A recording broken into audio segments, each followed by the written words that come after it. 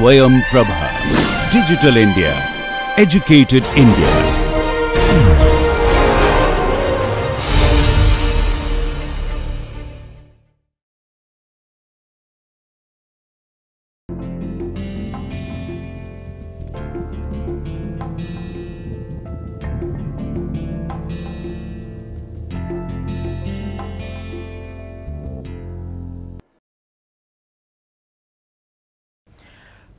Welcome all of you. I am going to be talking to you over the next 40 odd lectures on plant-wide control of chemical processes.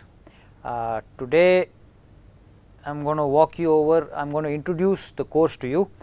That is what I call module 0, which is introduction to the course. By the way, most of this course will be PowerPoint presentations and maybe some video modules on use of commercial simulators such as Aspen, HYSYS and Unisim for doing dynamic simulations of complex chemical processes. Chemical process operation, you would have seen, all those who are chemical engineers, any process has some key production objectives. You want to produce chemicals in bulk and run the process such that the process operation is safe. Also the process is operated in a stable manner, and last but not least, the way you run the process should be such that you make profit. So, economics, you want, so the key production objectives in chemical process operation are safety, stability and good economics, and these economic objectives are typically stated in terms of the production rate, how much of crude oil for example you want to process per day, that depends on market demand. What is the quality of the product that the market requires, and these days because of environmental considerations, your process should also be operated in a way such that everything that is being released into the environment meets regulations in terms of effluent specifications, so that you do not pollute. Now, continuous processes, as is typical of chemical processes, are typically operated to meet in a continuous manner to meet these production objectives 24/7, that means 24 hours a day, 7 days a week, non-stop. So, we would like to meet our key production objectives in terms of safety, stability and economics through and through all the time. Now, as you may appreciate, because of changing economic conditions, the production objective itself can change. For example, in winter season a refinery may be required to produce more of heating oil, whereas in summer months it may be required to produce more of gasoline. The production objective itself can change. Secondly, there are ever present process disturbances, and just to give you the different types of disturbances that are there in a process, the ambient conditions change. For example, the diurnal cycle, days are hot, afternoons are hot, nights are cool. Seasonal variations, for example, rainy season your cooling towers would not be as efficient as in the summer season, as in the dry seasons. The raw material quality itself can change. For example, a refinery is supposed to process crudes from different sources. So, you will have light crude, you will have sour crude, and so on and so forth. The same process is supposed to process raw materials of a very large span in quality. Then you have got sensors that are telling you, for example, temperatures, pressures and flows, that are telling you the health of the process. These sensors itself are noisy, they can drift, and finally you have your process itself slowly changes. For example, when a process is started up with new catalyst, the catalyst is new, slowly over time it sinters or it loses its activity. So, the catalyst loses its activity over 6 months or a year of operation. Similarly, you may have a new heat exchanger that has been cleaned up, but due to sustained process operation, continuous process operation, it slowly gets fouled up, and so on and so forth. So, the equipment characteristics themselves change over time. So, we would like to operate a continuous process plant to meet key production objectives. We would like to operate our process to meet the key production objectives even as the production objective itself can change and in the presence of ever present disturbances. Now, the key problem in process operation is there is ever present variability due to disturbances, production rate changes and so on and so forth. What we would like to do is we would like to transform this variability to benign locations in the plant. Now, one way of looking at a control system is as this agent of transformation or management of process variability, and just to illustrate the point, I am going to take a very simple example. Here is a heat exchanger. You have got a process stream that is coming in, and a process stream, it is this process stream gets heated to a certain temperature, and the heating medium is steam. Okay. Now, if the steam flow is kept constant, then because the flow rate of the process stream in and or the temperature of the process stream in itself changes, what you will have is that the temperature of the process stream out would show variability, and this variability is shown here. Alright. So, what you have is the steam flow is constant, as shown here, the steam flow is constant, whereas the process stream temperature is showing variability. Okay. Now, let us say this process stream is being sent to a reactor. This variability in the temperature is not acceptable since this process stream is going to go into a reactor. So, what we do is we put in a temperature controller, and here is the temperature controller. What this temperature controller is doing is measuring the temperature, and if it is not at the set point, it is adjusting the steam flow rate. So, thus if the temperature is more than the set point, the steam flow rate would be reduced. If the temperature is less than the set point, the steam flow rate would be increased. Now, if this temperature loop is tuned properly, what you would have in this situation where there is feedback control is the steam would go all over the place, as you can see here, whereas the variability in the temperature is much less. So, what the control loop has done is transform the variability from the process stream to the steam flow. The variability in the temperature in the process stream was not acceptable or not desirable. The control system has transformed it to a location in the plant where it is acceptable, to a benign location. Okay. So, this is a very simple way of looking at chemical processes or control systems in the sense that they are merely managing the ever present process variability by transforming it from undesirable locations to locations where it is acceptable to have that variability. Now, a chemical process is a series of interconnected units. For example, any process will have a reaction section and then the reactor effluent, which is a mixture of products and unreacted reactants, would be taken to a separation section where the reactants will be separated from the products, and since the reactants are expensive, you will have these reactants being recycled back to the reaction section. So, you have material as well as energy recycle. This is very typical of chemical processes, and because of these interconnections, manipulating a process stream disturbs the connected units. We also have material or energy recycle, and therefore, this recycle may propagate the variability through the entire plant. And just to illustrate this point, maybe I should just take a small example. So, suppose you have got a reactor which feeds a distillation column. Please forgive my drawing, that is why I resort to these PowerPoint presentations, because my drawing and handwriting are not that good. In fact, they are pathetic, but in the computer age I guess it does not matter. So, here is a process and you are putting in fresh A and fresh B, and in the reactor what happens is A plus B, A reacts with B to give you C.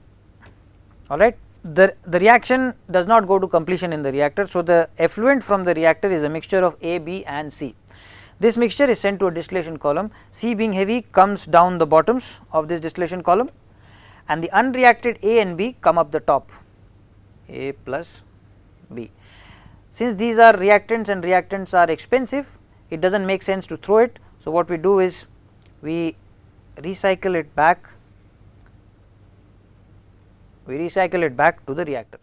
Now, the point that I am trying to make is the following. I would like, for example, to control the reactor level tightly, because residence time in the reactor is going to affect the conversion. So, to hold the conversion constant, I would like to hold the level inside the CSTR constant.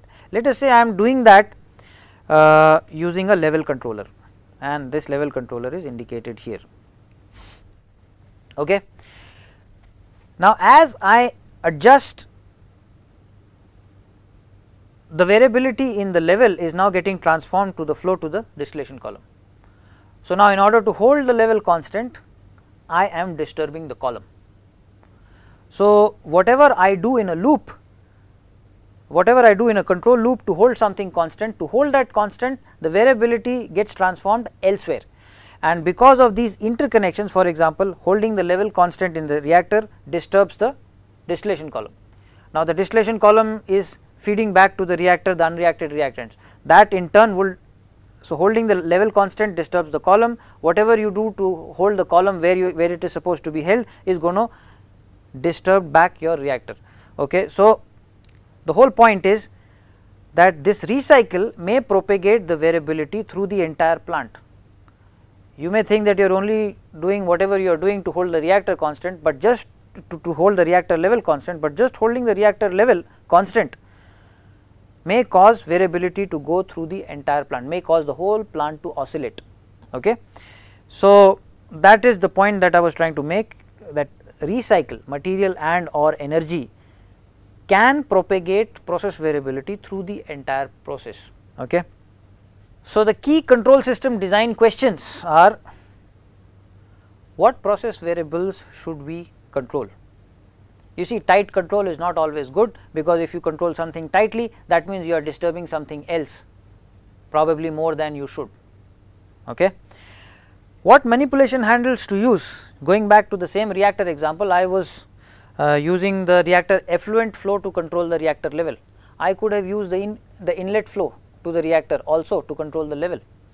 So, what manipulation handles to use, and what should be the degree of tightness of control?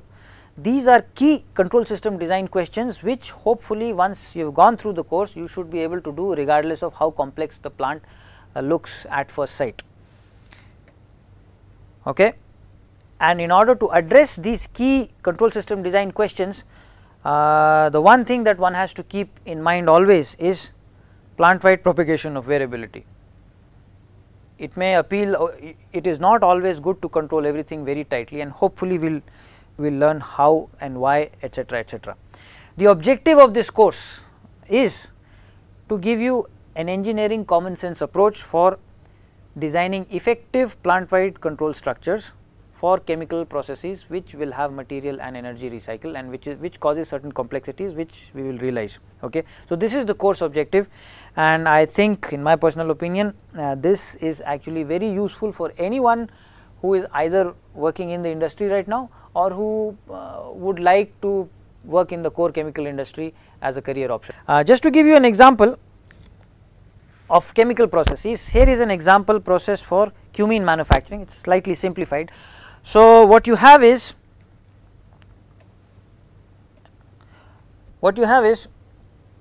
propylene and benzene being preheated, vaporized, and then heated to the reaction temperature, which would be say around 350 degrees Celsius in a furnace. The benzene is also being mixed with unreacted benzene, which is being recycled. Okay. The heated reaction mixture is sent to a reactor. Now, when benzene reacts with propylene, it is called an alkylation. It is essentially Friedel-Crafts alkylation. The reaction is highly exothermic, and the adiabatic temperature rise can be of the order of 200 degrees Celsius. Now, if the inlet temperature is 350 and the catalyst temperature, if you operate the reactor adiabatically, what will happen is your catalyst, your temperature towards the end of the reactor or towards the middle of the reactor may actually shoot up to 500-600 degrees Celsius. Therefore, what we have is the reactor is a shell and tube heat exchanger with catalyst loaded tubes, and you got pressurized water circulating on the shell side, Okay. The flow rate of this water is very high, so the temperature rise on the shell side of the water would be very small. So the tubes essentially see a constant shell side temperature. Now the circulating water recovers heat from the reactor, from the hot tubes, and the hot water comes to this flash drum, where because the pressure is low, it flashes to give you steam. So you have got steam coming out here, and because you are losing steam, there is some makeup water in order to keep this boiler, in order to ensure that the boiler is always, there is always water supply to the reactor. The reactor effluent is cooled in a cooler and then sent to essentially a light out first distillation train. Light out first means in the first column you will take out the lightest component, then whatever is left in the second column you will take out the next lightest component, and so on and so forth. So in the first column you recover any unreacted propylene which is light, along with inert propane that may be entering with the propylene. In the bottoms what you get are unreacted benzene, some of the product cumene, and actually the cumene can also further alkylate with the propylene to give diisopropyl benzene. So let me just clarify that. So what you have is benzene C6H6, this reacts with propylene, propylene would be what, C2H4, no, C3H6, and this gives you cumene, and cumene would be C9H12. This is the main reaction. What happens is this cumene that has been formed can further alkylate with the propylene to give what is called diisopropyl benzene. Diisopropyl benzene would be C12H18. I think I am okay here. So this is cumene, which is your main product, and this is diisopropyl benzene, which is your side product. Now you would like, it is the cumene that is going to fetch you the profits.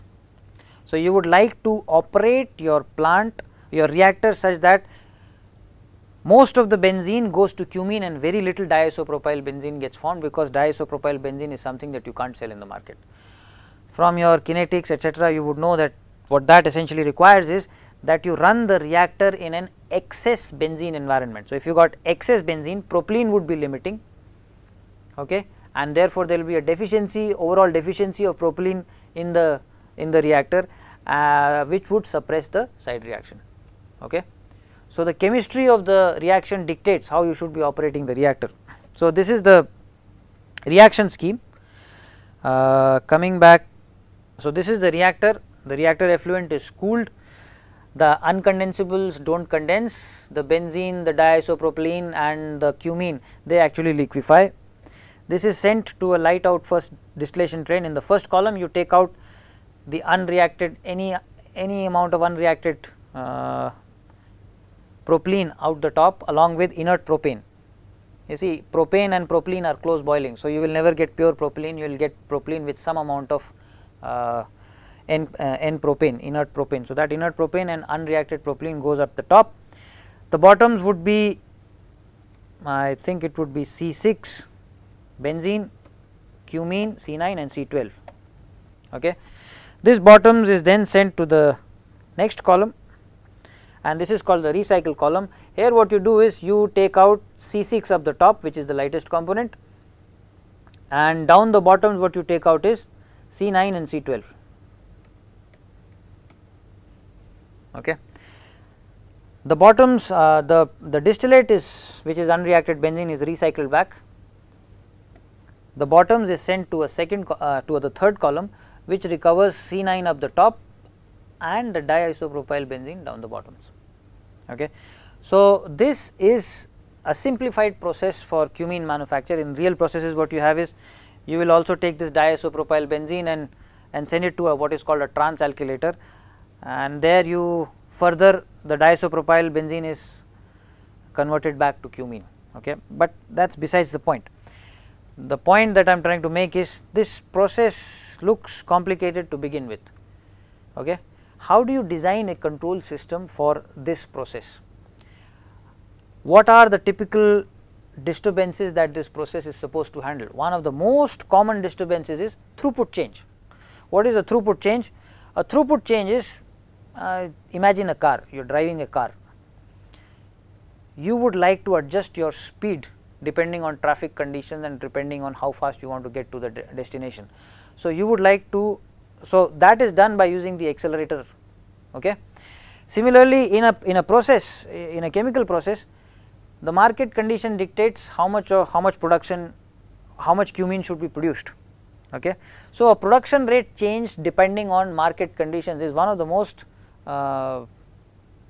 is probably the most prevalent, a throughput change is what it is called, is probably the most common load change or disturbance that a control system should handle. For this process, for example, the propylene which is coming from upstream, it has got some impurity in the, it has got some N propane in it, inert propane. The composition of this stream may change because of upstream upsets. Other disturbances, you got steam coming to the reboiler. This steam is being supplied by a boiler house or a steam plant. The boiler in that steam plant can go through pressure surges or under surges. Okay, so the pressure there may fluctuate and so on and so forth. So there are all these disturbances, and in spite of these disturbances, you would like to process whatever is the market demand, and you would like to produce cumene of the desired purity all the time. Okay. So how do you design a control system? What are the issues in designing a control system so that despite the disturbances you can meet the production objective all the time, always. In order to be able to design an effective control system, you would need some controls fundamentals, not too complicated, but PI controllers, how do you tune them, what type of a controller should you have, and so on and so forth. So very basic essential process control fundamentals. Then what we will do is we will go on to looking at controls of common unit operations in chemical processes, and these common unit operations, for example, are distillation, distillation columns. Distillation is the most widely used separation, it is the separation process of choice, and separation is very common, is required in a chemical process because you may want to purify the raw material, and of course you want to purify your product. Okay. Reactors, which are the heart of any plant where you produce the value added chemical, heat exchangers, and heat exchangers can be a utility to process stream or process stream to process stream type of heat exchangers, and then miscellaneous systems, for example refrigeration systems, steam plants, and so on and so forth. After going over the unit controls, then we will go to do plant-wide to cover plant-wide control fundamentals. What are the issues in designing a plant-wide control system? These issues I have just highlighted a little bit, but I do not think if I expand on it you will understand much, but nevertheless, component inventories, reaction, separation, interaction, a commonsensical design procedure. You see, not a lot of mathematics, just pure engineering, common sense to design an effective control system. Then we will go through case studies, and an example case study would be the cumene process that I just showed you a slide earlier.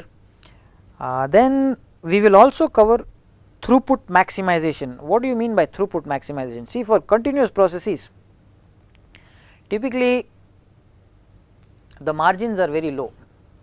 Okay. So the profit is driven by volumes. What does it mean, volumes? Well, to give you a very common sense, cocaine is a very the premium on that is very high. You can sell maybe a kg of cocaine for maybe 1 crore or 2 crores. Okay. On the other hand, in a refinery, your crude is costing you $55 a barrel or $70 a barrel. Your refined product per barrel may be just $5 more. So the margins are very small. So when the margins are very small, the way to maximize your profit is to maximize your throughput. The more you produce, the more profit you make. So in many continuous processes, throughput maximization is equivalent to maximizing profit. Now since a control system, a plant wide control system can significantly affect the maximum achievable throughput in a process. So, the next issue is how do you design a plant wide control system such that it maximizes your throughput. Okay. So, we will also cover throughput maximization, which is actually a very of much practical interest in operating plants. The highlight of this course is we will have extensive simulation exercises on HYSYS and Aspen Plus. Now, HYSYS has been bought by Aspen, so it is essentially Aspen Tech. These exercises will be available as supplementary modules, which I will develop over time. That is all that I have probably for today. So, welcome to the course, and I hope it will be an enjoyable experience for all of you. Thank you.